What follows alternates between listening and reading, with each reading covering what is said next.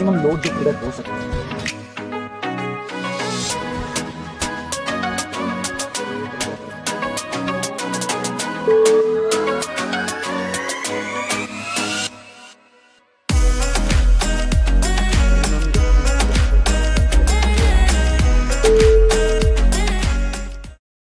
So this is my metal face sensor. It has a metal facing sensor. Unlike other sensor, this has a metal face and its body is made up of steel.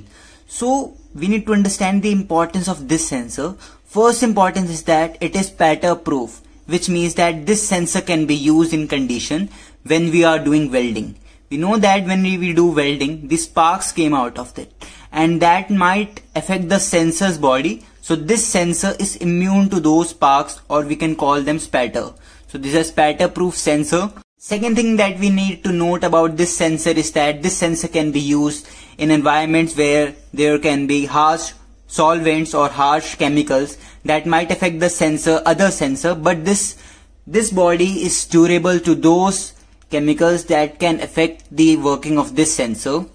Third thing that we need to know about this sensor is that this sensor is immune to impacts. When there are impacts, that we have normal sensor like this, we have this sensor, and this sensor cannot resist those impacts when we are working in industries, but this sensor is more durable as compared to this sensor. So we have understood the importance of this sensor. These both are inductive sensor. They both sense metallic target, but we understood the meaning and the importance of this metal phase sensor. So now let's see the working of this sensor. I have done the connection accordingly. This is a sensor control unit which converts to 20 volt VAC to 24 volt VDC, and positive negative is connected to this control unit, and this sensor is getting 24 volt VDC.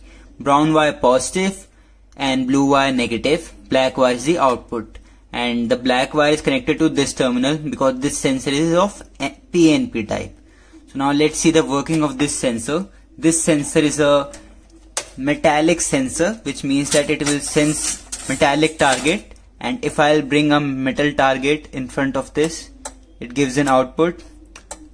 We can also see the LD indication at the sensing range that I get is about 5 mm sensing range, and the range will vary depending upon the ferrous material in the target. We can see the LD indication at the back of the sensor and in the control unit also.